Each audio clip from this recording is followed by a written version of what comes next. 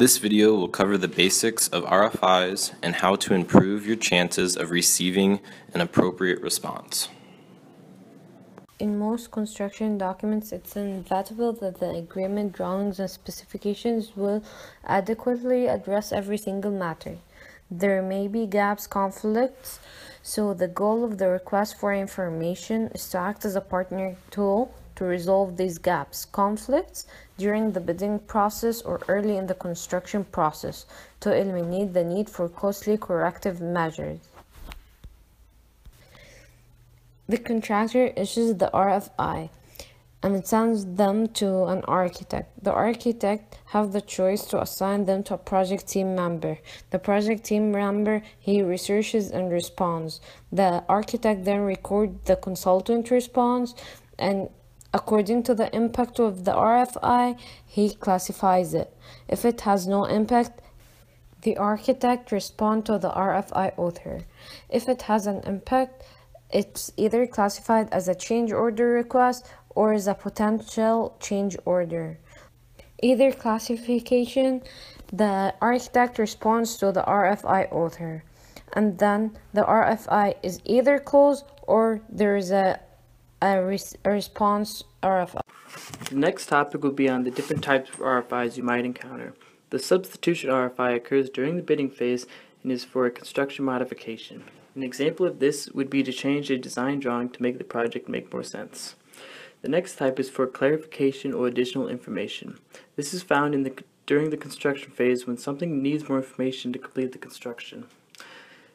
The next RFI is the construction deficiency RFI. This is something in the design that just doesn't work, like the soil not being hard enough to put down the subgrade.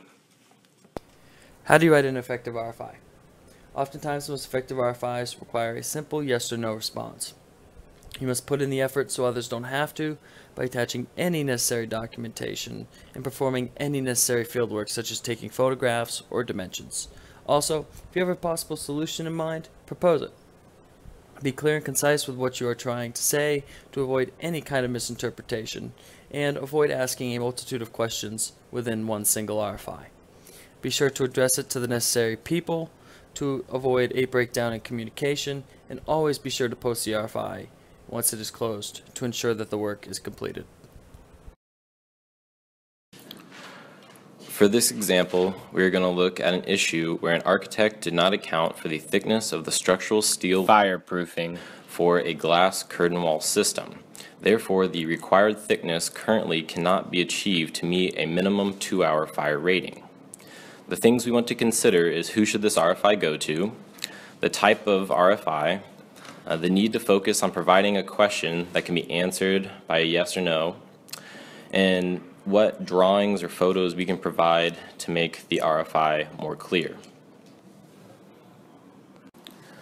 One of the most commonly used fire-resistant materials are cementitious compounds that may be sprayed or thrown on to the structural steel. The advantage to this material is that it is cheap, but it has to have a thick application to meet rating requirements. Intumescent paint has the advantage of being very thin, but it is significantly more expensive than the latter.